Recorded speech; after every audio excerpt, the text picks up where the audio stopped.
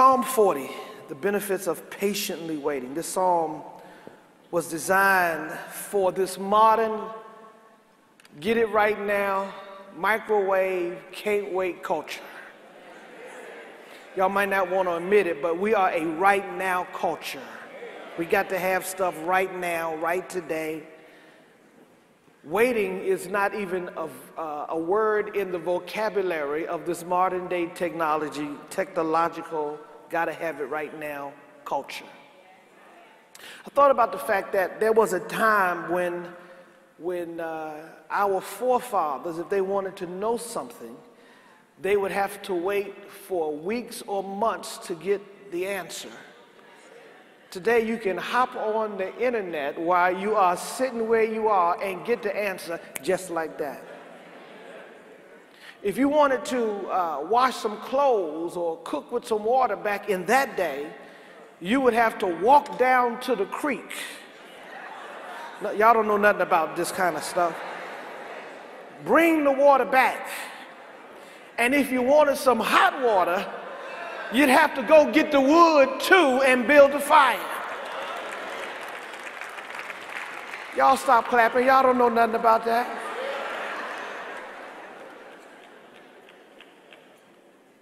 If you wanted some biscuits, Mama would have to make the biscuits from scratch. Now y'all might know something about that. There was no easy bake, pop them out, Pillsbury Doughboy, just roll it out, put it on the oven, stick it in the oven, put it on the pan, come out, bam, 10 minutes there, you got some biscuits. No! It wasn't none of that. It was from scratch. Whether you and I realize it or not, there are some benefits of learning how to wait on some things.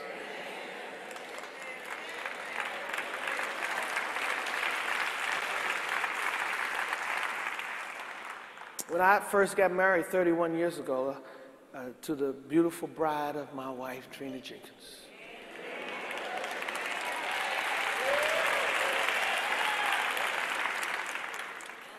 we got married and moved into our domicile, and all we had was a bed. Didn't really need much more than that. Come on, y'all stop perpetrating like y'all don't know what I'm talking about.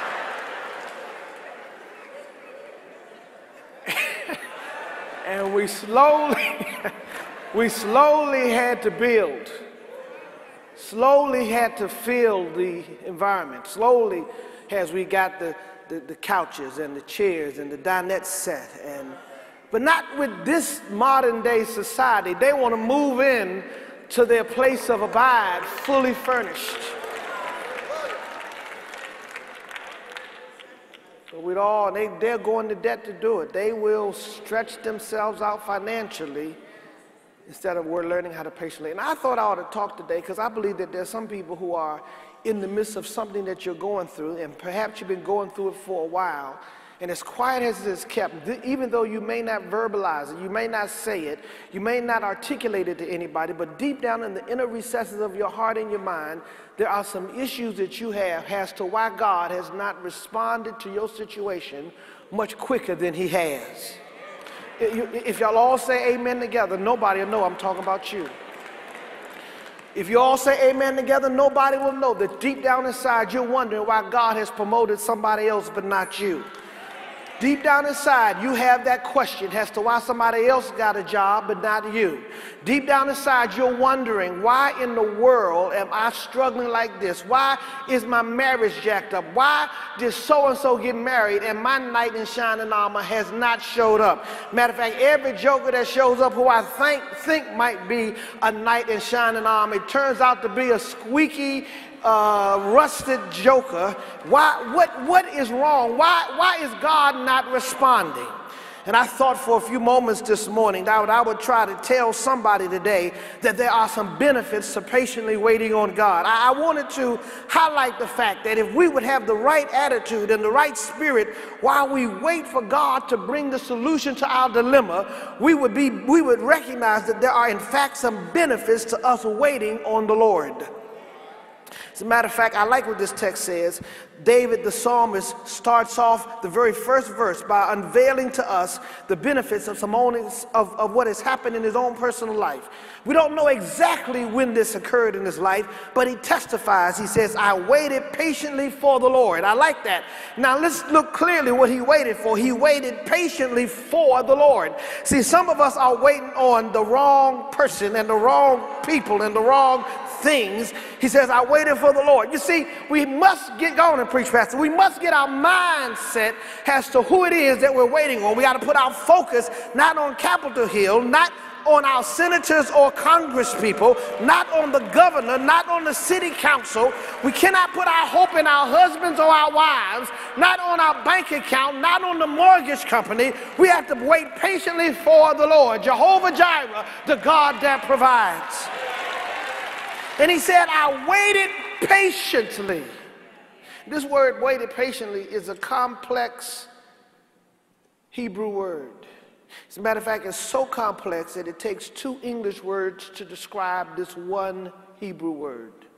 And here's what the word means. The word in the Hebrew that has been translated into English, waited patiently, means this. It means two things combined into one. It means to be in a position of hope and expectation.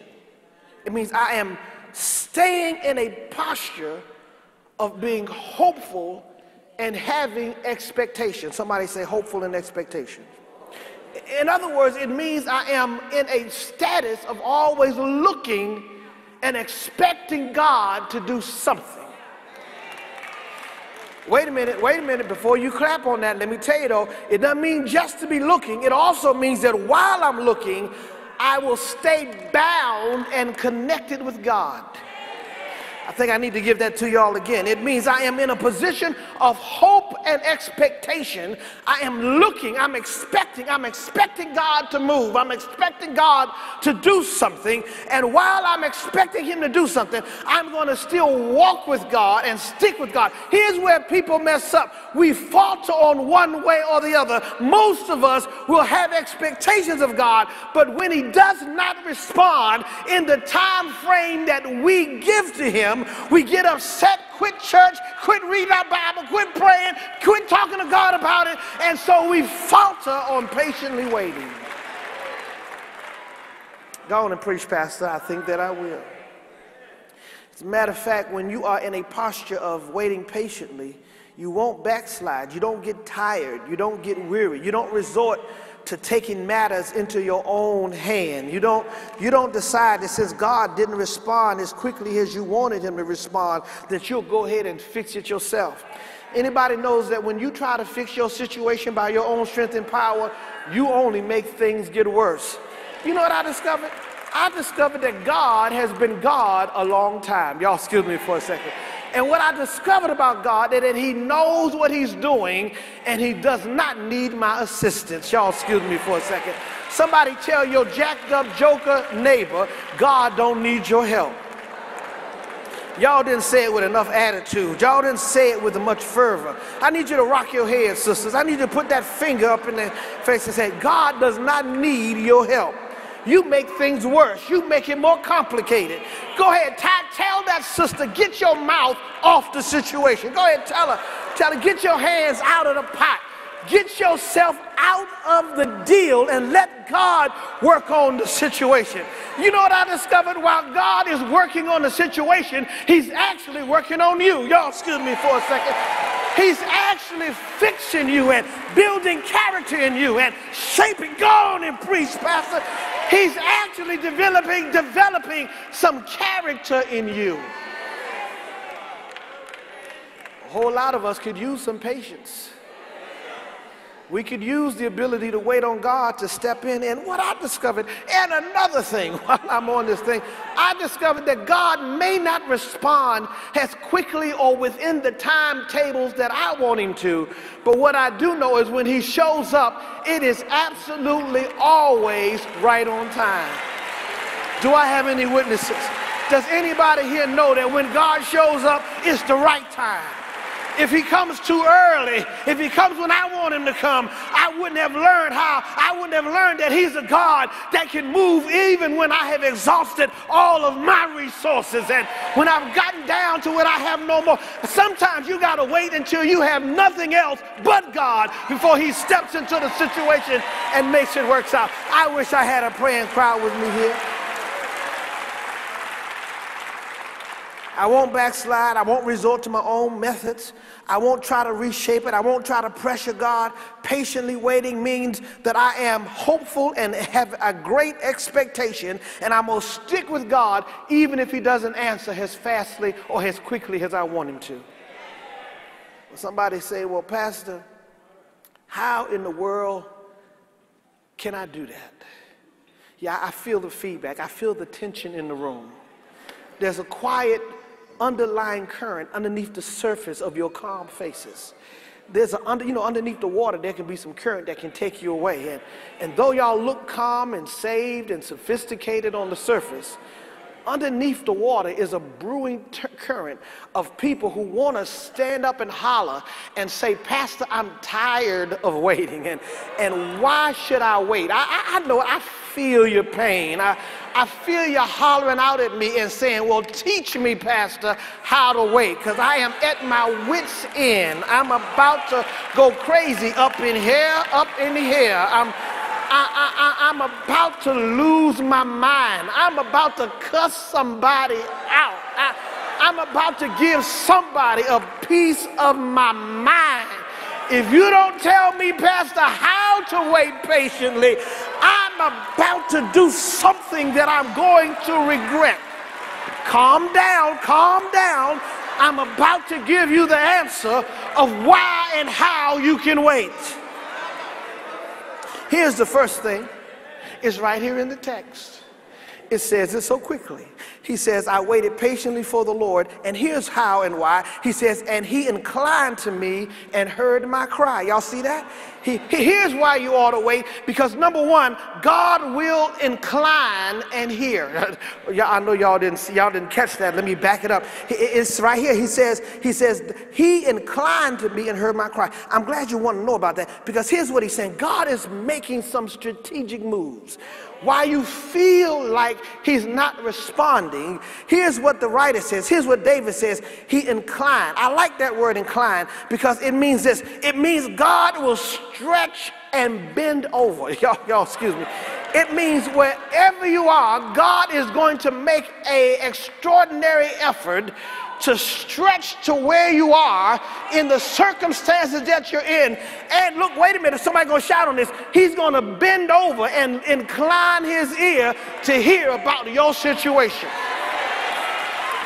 Now, I know y'all got problems. Y'all don't understand that. But when I look at my life and how jacked up I am and how messed up I am and how many mistakes I've made and where I've fallen and how I think and the words that I ponder and the things that are murmuring around in my heart, God does not like to dwell in sinful places. But God says, as sinful as you are, I'll reach over, I'll stretch myself to come into your ugly domicile and incline my ear to hear what your situation is. Oh, I feel a shout coming on me right now. Because if the truth be told, sometimes I feel so jacked up, I feel so tore up from the flow up that God could not possibly hear my cry. But right here, David reminds me that God will turn aside from his activities and duties. That's also what incline means. Not only that he will stretch and hear, but he will turn aside. He'll make a turn from his normal duties to come and see about your situation. I know that's, I'm trying to explain it because it's, see, the thing about the God that we serve is, in our view, he's turning aside, but he is such a multitasking God, go on, Pastor, that he can handle your situation while he handles everything else. Y'all, excuse me. He doesn't have to put anything on hold to come and see about you. He can fix your situation while he's fixing everybody on your road situation at the same time. Somebody say he's inclining. He's hearing. He's turning aside to see about my situation. I like that. And he will hear, he will listen, he will perceive, he will pay attention to, he will give attention to. I like that. He's going to hear me. Now, here's where the drama occurs, because some of you have tuned God out. You have shut the door on God from being able to hear you, even though he has the capacity, because your attitude ain't right. You see, David said, I patiently waited. I waited patiently. I put myself in a situation of high expectation and being bound together with God so that he inclined his ear. Now, here's the deal. When you get upset, mad, angry, stop talking to God, you got an attitude, then God can't hear you. Y'all excuse me for a second. He doesn't respond to your pity parties. He does not respond to your temper tantrums. Y'all ain't got to say nothing. He saw you cussing people out. He saw you giving people a piece of your mind, the little bit of peace that you had. He saw you telling folk off. He heard what has been pondered in your heart. And what you don't realize is that when you enter into that domain, you enter into a domain that shuts God off from having the capacity to respond to you. Because it's like this. I was in the store the other day. It's a great illustration. I was in the airport. We're in the airport. I was flying from Orlando, Florida, coming back to Maryland, and there was 1,000 kids. And I wanted to take some of them kids and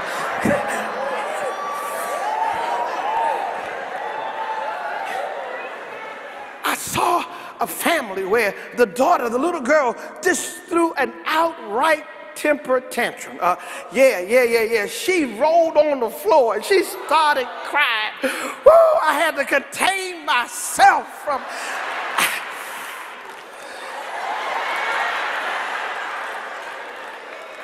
Y'all don't know what I'm talking about. Y'all don't.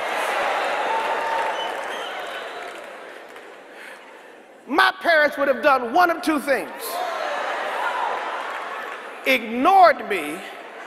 They would not have done what these parents did, which was enter into a negotiating session. Negotiating with a child. Woo. I'm doing this not for the child, for the parents is who I want to jack them up.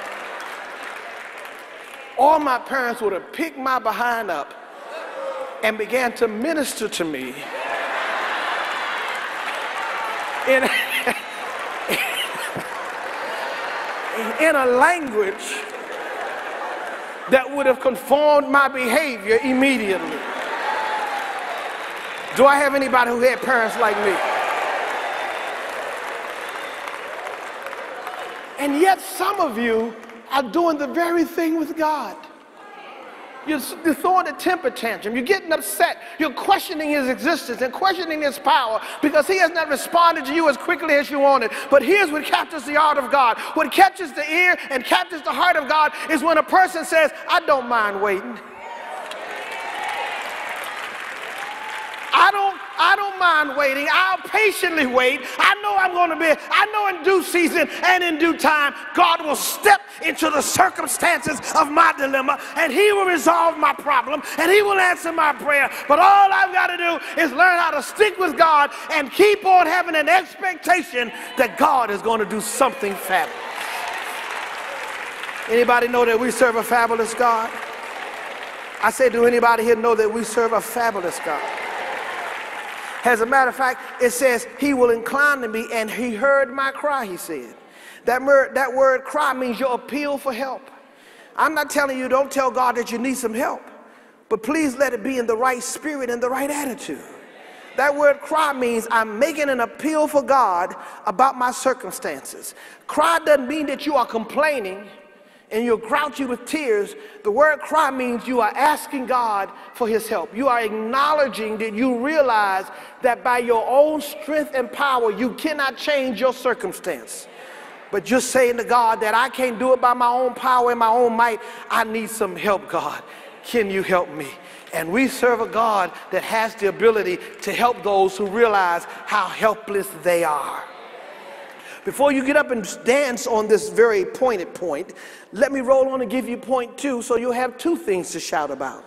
Not only will God incline and hear, but according to verse 2, it says, he also brought me up out of a horrible pit, out of the miry clay, and set my feet upon a rock and established my steps. Let me give you point 2. God will bring you up to set you up.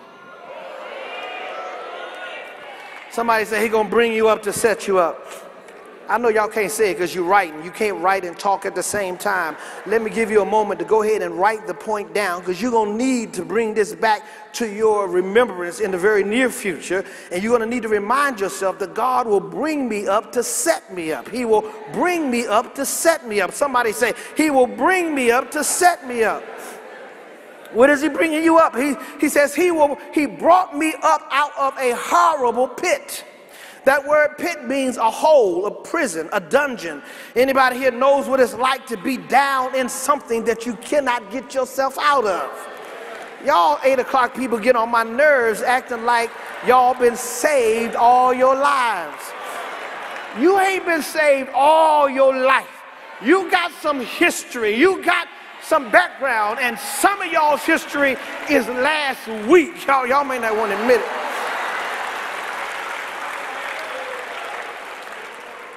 He will bring you up out of the pit, the dungeon, the hole, the prison of your circumstance. God sees the hole that you're in. He sees the pit. And I like what David says, he brought me up out of it. I feel like shouting right now. I didn't climb out. I didn't pull myself up by my bootstraps. I didn't do it by my own strength or might. But God himself reached down into the domain of my mess and brought me up out of it. It was by his power that it occurred. It was by his might that it happened. He brought me out of a horrible place. Matter of fact, it wasn't just a pit, it was a horrible pit. And that word horrible means to crash, to destroy. Some of you are in a pit based on things you've done and said, behavior that you exhibited that caused you to flame out, put you in a hot mess. Yeah, that's what it is, a hot mess. But here's the great news. You might be in a horrible pit, but patiently wait on the Lord. He can bring you up out of that pit. And hold up, there's something else about that pit. He says, out of the miry clay. That word miry clay means muddy dirt. And there's a unique characteristic about this muddy dirt. It's sticky. Some of y'all are in situations that's sticky. Kind of sticky right here. Matter of fact, it's so sticky that everything you touch stays attached to you. Stuff, y'all. This is the crowd that act like they don't know what I'm talking about. It's kind of sticky, and every time you try to get out, it's holding you back. But here's what God does. He will bring you up out of. I feel a shout coming on. He will reach down and has the power. I don't care how low you are, how often you've done it. I don't care how long it's been in your life. Does not matter that you may have concluded in your own heart and mind that you can never change this thing in your life. I got some great news for you, that the Jesus that we serve understands your situation, and he has the power to pick you up out of it. Wait a minute, before y'all shout too loud. Matter of fact, he will not only bring me up out of the horrible pit and out of the miry clay, he will set my feet on a rock. He's going to bring you out to set you up. He's going to bring you up to set you up. He said, I'm going to set your feet. He's going to, listen, here's what the word set means. It means that God is going to cause you to arise. That's what the word means, to arise and be what it is God called you to be. Some of y'all are down in a pit in the miry clay, and you are living beneath what God has assigned for you to live in your life. But oh, I got some great news for somebody today. We serve a God that will come into your domain, and I give him the praise that he will cause you to rise up and become everything he's called you to be. Matter of fact, he's going to help you fulfill the mandate that he has established for your life. As a matter of fact, the text says, I like this. He says he is going to set you, he's going to set your feet upon a rock. And the word feet means your path, your life, your walk, how you live your life. You know you got those habits and those things that keep dragging you down. Hallelujah. When you learn how to patiently wait with the right attitude on God, some of y'all are using the excuses of your dilemma not changing to be a justification for your behavior. Let me roll that back and give it to you again. Some of you are using the fact that your circumstances has not changed and you've been praying about it and God has not answered it. You are using that as a justification for your behavior. Let me roll it back and give it to you again. You cannot use your unresolved issues as a justification for why you are doing the stuff you ain't got no business doing.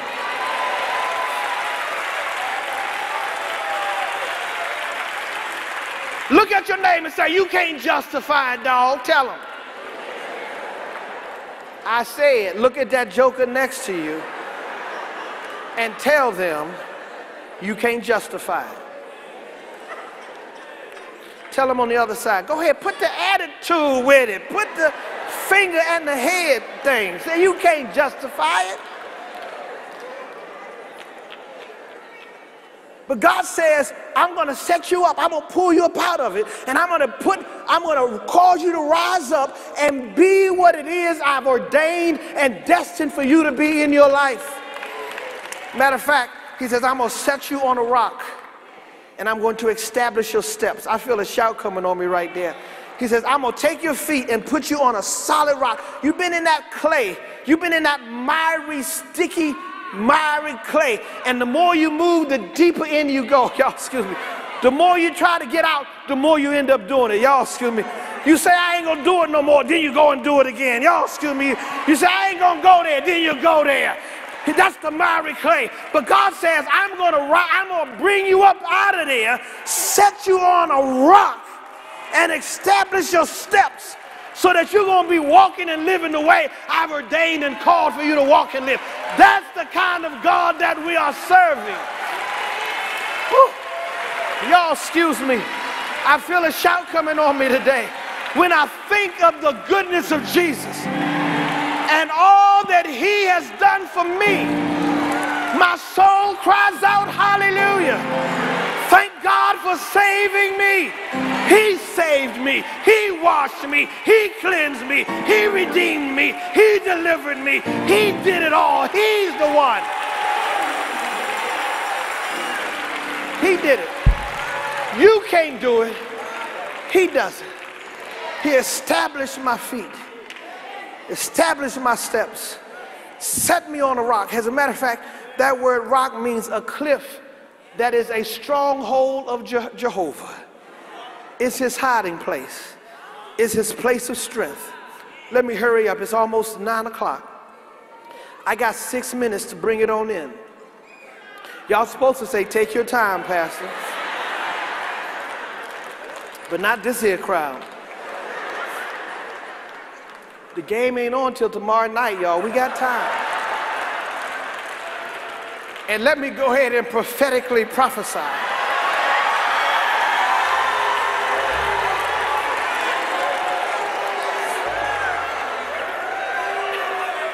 You don't want me to declare it because it shall come to pass.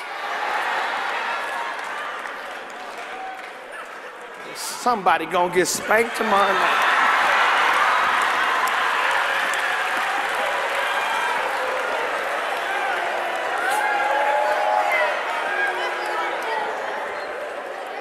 Lord, please don't let me have to eat my words next week.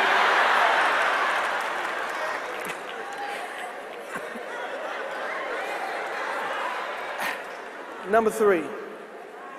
What was the first thing I said? He didn't incline in here. What was number 2? He will bring you up to set you up. Here's number 3. He'll give you a new song to sing. He has put a new song in my mouth. God will give you and bestow and provide for you a new song. He will help you sing. Some of y'all has lost your song, but I come to declare to you, God's about to give you a new song to sing. You've been singing the blues long enough. He's going to give you a song of praise and a song of celebration and a song of shouting and a song of honor and glory to the King of Kings and the Lord of Lords. He will make you sing. Let me close this. Here's what I like about this. Verse 3 says, he has put a new song in my mouth, praise to our God. Many will see it and fear and will trust in the Lord. Here's the deal. Let me close on this point. People are watching you and how you are handling your dilemma.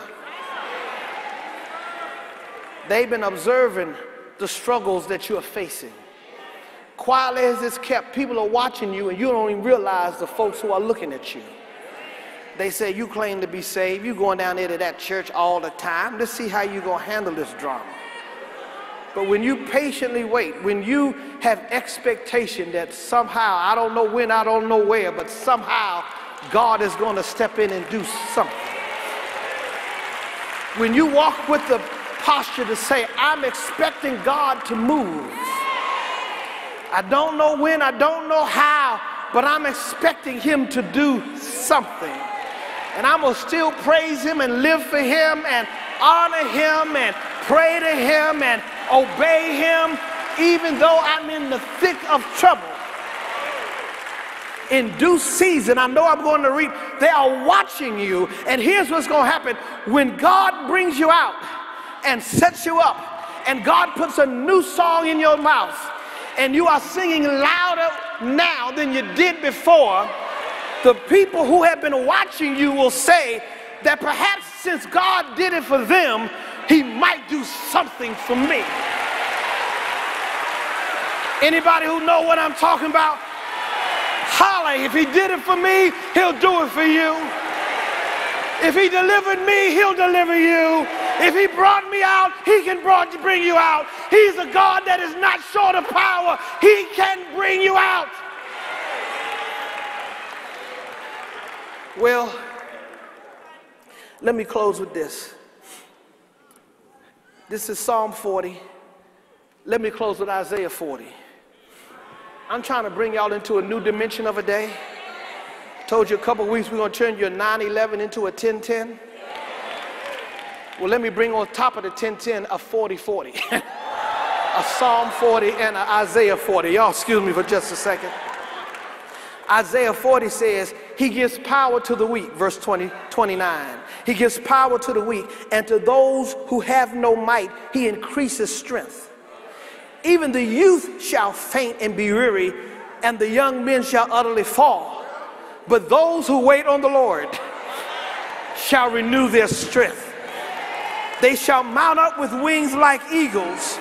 They shall run and not be weary. They shall walk and not faint. Y'all excuse me, but I don't mind waiting. I don't mind waiting on the Lord. I'm waiting on you, Lord, patiently waiting. I'm not worried about the time, because, Lord, I know I seem to find strength while I'm waiting on you. That's all I'm trying to tell you today, that there are some benefits in waiting on the Lord. Wait on him and be of good courage. He shall renew your strength and restore your joy. Give God a shout with me if you don't mind.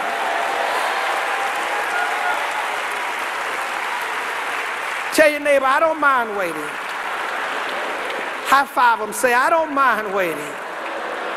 Waiting, waiting, waiting. It's okay, I don't mind waiting. I'll wait on the Lord. I'll wait on the Lord. I'll wait on the Lord. I'll wait on the Lord. High expectation. I'm looking for God to do something. Hallelujah. Who was I preaching to this morning? Let me pray for you. With arms stretched up high, these are your children, God. Some who are discouraged by the circumstances of life, the challenges, the burdens that they face. And I want to pray this morning that you give us a heart and a spirit of patience. Help us to patiently wait. Help us, God, not to lose our faith in what you will do and what you're going to do. I pray, God, that you would lift somebody up out of the horrible pit, somebody who is stuck in miry clay, who cannot get out of the circumstance that they're in, cannot get out of the sin that they've been entangled by. Draw them today to come and say yes to you, to yield their lives to you. I pray, Father, that their confidence would be in the power of the Lord Jesus Christ, in his death, burial, and resurrection, that they would turn their hearts to him, and that you would cleanse and redeem them. In Jesus' marvelous and magnificent name we pray. Amen and amen. Today's dynamic message from Pastor Jenkins is one that has the power to change your life, but it can only do so if you have a heart and soul that belong to Jesus Christ. Perhaps you want to be able to make such a claim, but you don't know how. It's simple. You just have to confess with your mouth and believe in your heart that Jesus Christ died on the cross for your sins and rose again with all power. Your sins are now forgiven, and you're part of the family of God. Welcome. Maybe you're already saved and in need of a church home, one that will nurture your growth and development as a Christian. Or perhaps you were once in fellowship with God but have since drifted away and are ready to return to your first love. Whatever the case, we'd love to have you become a part of the First Baptist family. Simply contact us at 301-773-3600 or visit our website at www.fbcglenarden.org for more information on any one of our 4 convenient services or our 100-plus ministries designed to meet your most intimate needs. First Baptist Church of Glenarden, where God is developing dynamic disciples.